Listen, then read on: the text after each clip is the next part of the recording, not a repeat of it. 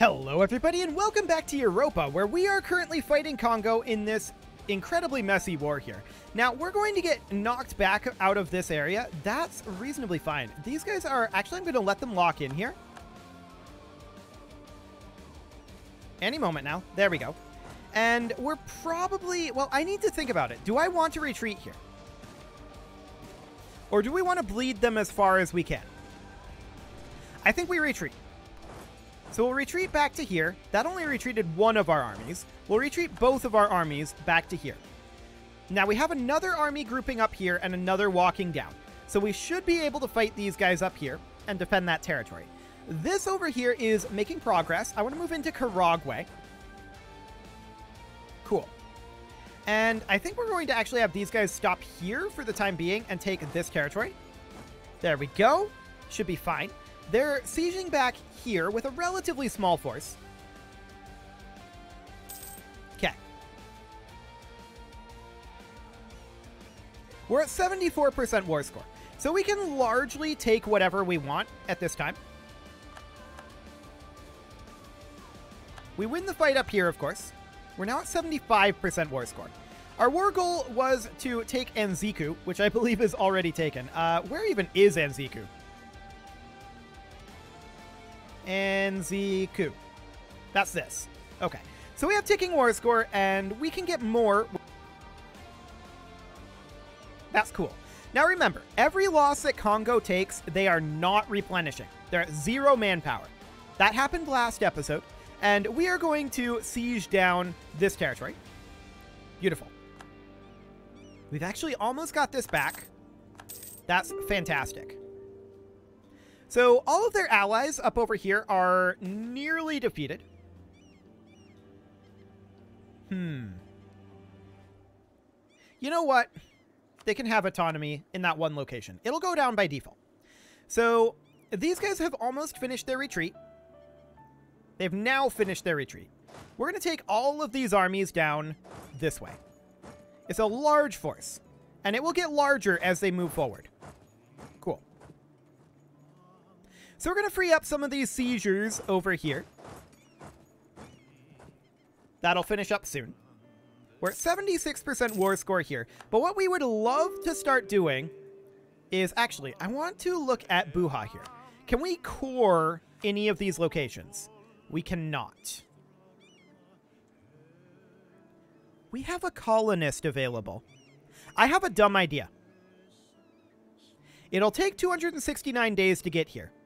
But if we colonize Shamba, can we core Bazinza? I think so. So I think that's going to be our plan there. Cool. So Banyoro wants peace, obviously. We won the siege of Tumbuka. So that means that we're now done here. They're locked into Nasenga. We're definitely going to go there ourselves. And we'll fight this, and I don't think we'll stack wipe them, but we should win that very easily. They're at 271k troops right now. Okay. And we are just going to start pushing our way down with these armies and clearing up some of this territory, but I don't want to spend too much time working on that, in all honesty.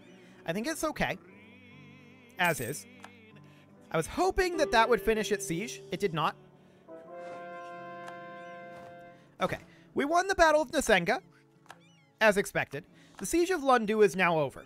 And of course, we need to keep in mind, we're going to have a huge amount of overextension from this, which means a lot of rebels. A lot of rebels. But it should be okay. I don't think it'll be a problem. We should be able to control it. We won the Siege of Sofala, or we lost the Siege of Sofala, actually. We should head down there.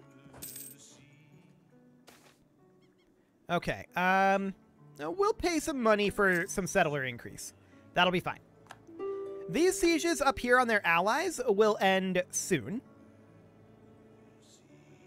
Ish. The siege of Batua is now over. So we're going to take these guys, and where can they go? Nowhere because of this fort. Okay, so we're just going to leave them where they're at for the time being. We'll group these guys together, and these can come down over here and start working on capping this area. Or we could send them up over this way. And I think that's what we're going to do. So these sieges over here are progressing very slowly. We won the Siege of Nakor. Now, we can't really get anywhere because of all of the forts around. We're, in fact, completely trapped there. But that's okay. The forts up there will start to fall soon enough. Okay, that was occupied by them. We're going to walk in over here. Are they locked in? They're not. Now they are. So we're going to walk in here, and this should probably stack wipe. That'll be Buha. That's fine. We'll take back some territory over here. Excellent. Okay, so they're capping territory over here. We're still trapped by all of these forts up here. But that's okay. We won the siege down here, finally. We're going to go into Highveld and siege that. Okay, these guys are locked into here. We're going to fight them there. Eliminating some of their forces here and there. I'd like to head up this direction and see about taking out some of these guys before they get too much into this backline over here. We won the Siege of Buganda. That's actually a big deal. We're going to move one unit here and one unit here. We're getting kind of close over here, but not super close. These guys are heading this direction. We'll head over there and try to cut them off. They have a lot of troops heading up this way. I'd love to cut some of these off. And we won up here. That's to be expected. We need to free up these units. That is our top priority. We're at 96% war score right now. Keep that in mind. This may look awkward, but we're doing very well. We're actually going to gain army professionalism here. And we won the Siege of Sofala as well. So we can split these guys up and start grabbing some of this territory. We're now at 98%. This is a little bit awkward here because of the lock-in. But okay. They're going to walk down over here. Our timing wasn't great, but we're going to catch them here. And we're still at 0% here. Hilariously. I'm going to move these guys in like that. They can do that. Cool. The Siege of Masapa is now over, which means that we're at 99% war score. Now, we're not going to get further than 99%. We do want to move this up over here. And I want these sieges to finish. Getting more cannon on them will help. There's no doubt about that. But we need to catch some of these, and we did just lose a treasurer. Now, we're getting very close to maximum on diplomatic power. And, well, every power, honestly. We can keep 999 stored. Okay, so I'm going to toss in... I was hoping to see an unrest reduction. Because we're going to have a lot of unrest.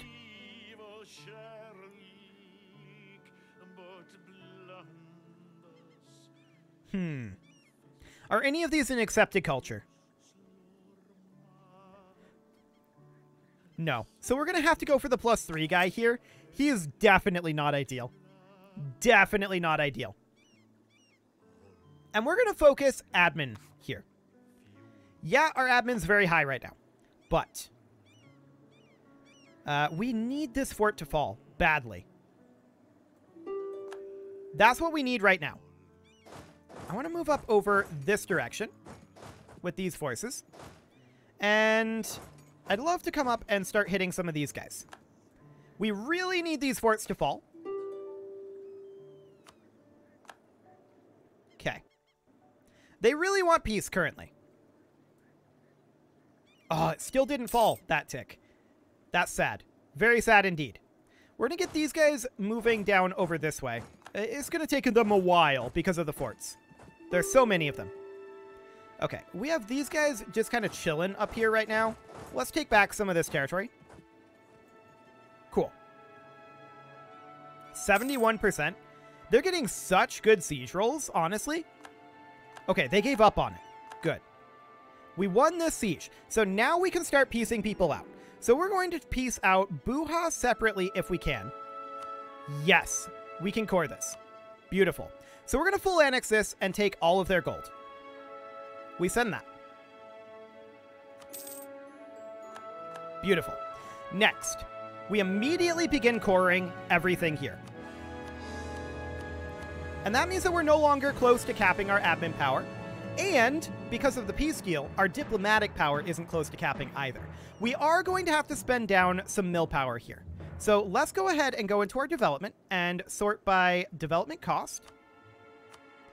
And let's bring this on up militarily. We'll spend down to about 700 here.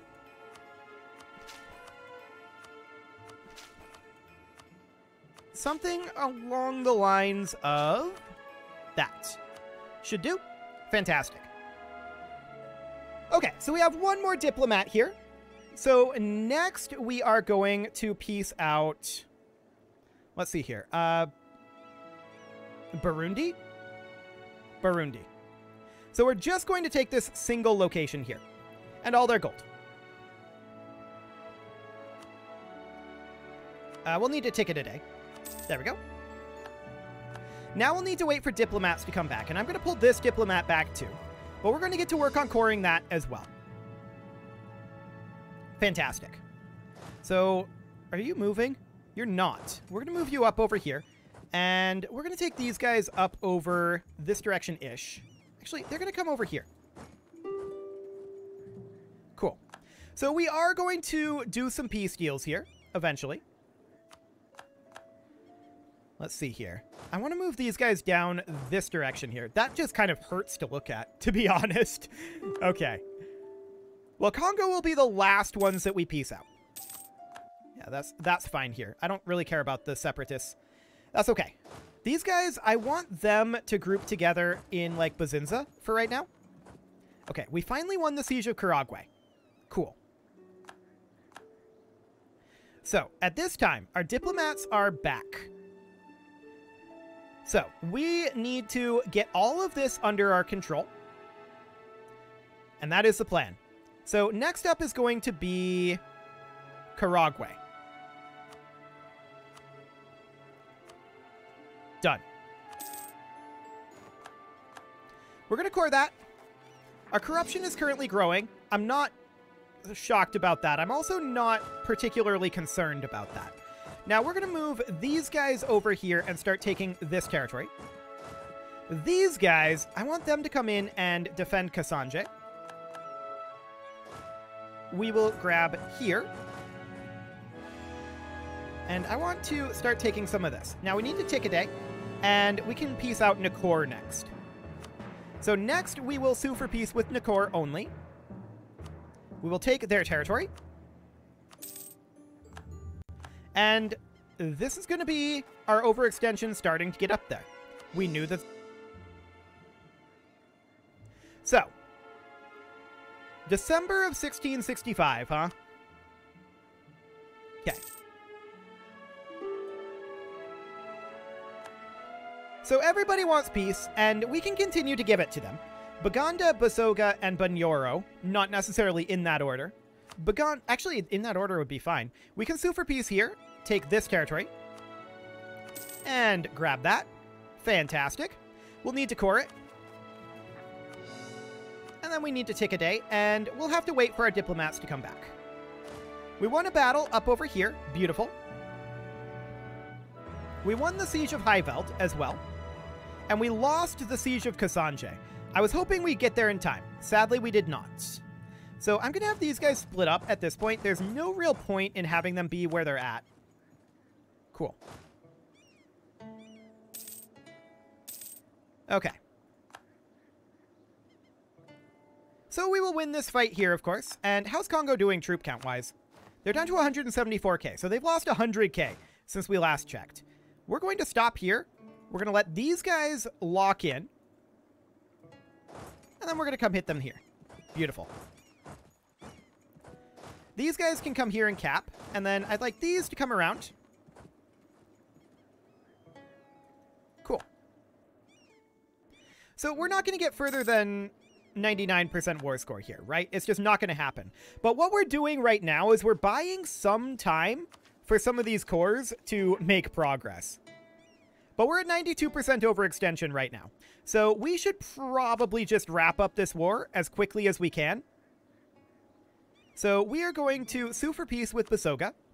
We're going to take their territory. And that'll be another 10% overextension. So that's ours. And we will core that. Then, Bunyoro. We'll need to take a day. And we will take all of their territory as well. That's going to be even more overextension. We're aware of this. It's going to be a lot of overextension.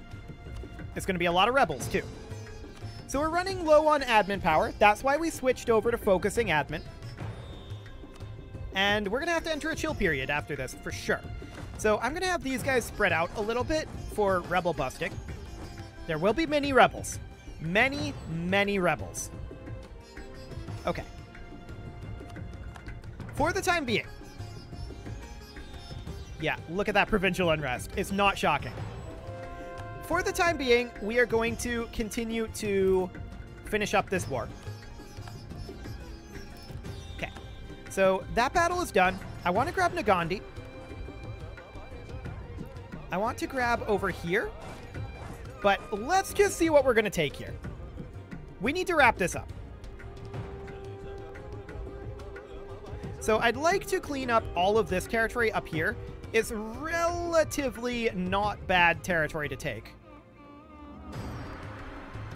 Do we want to go any further than this? This will put us at 200% overextension, for the record. It's going to be a lot. A whole lot. Like, particularists are going to be particularly problematic. Regular rebel groups won't be. We can possibly spend military power on keeping the particularists down for long enough. Possibly.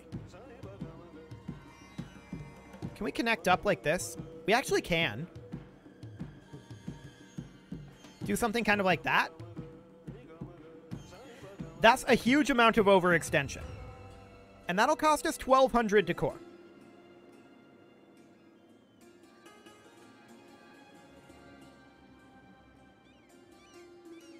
It's dangerous.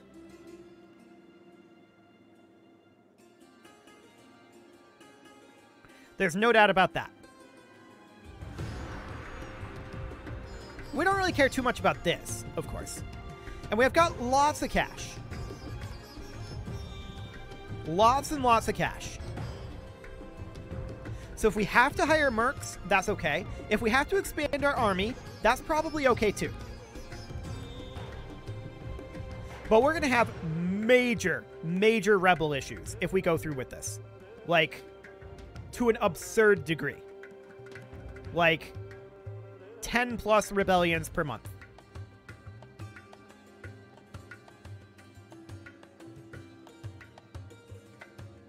I think this is too greedy. I think we back off on this up here. And we go for something more like this. Even this is pretty greedy. But I think we just go for this and call it good. We can take a bunch of cash. We can take war reparations. And we can pillage their capital. And this way we only get 86.7 overextension with 639 to core. This is certainly safer. It's less greedy. I think this is what we go for. We're already being quite greedy here, right? That's what we need to realize. We're already being greedy. So let's do this. Okay. There's a lot of forts up here. For the time being, I'm going to leave them. They will be useful for us. We're at 213% overextension. This is, like I said, already greedy. No doubt about that. So let's sort by overextension here and just work our way down from most valuable to least. Cool. So with that done, the question then becomes, just how bad will our rebels be? The answer is quite, until early 1666. Which is when they'll start dropping. So that's going to be about 3.5 years.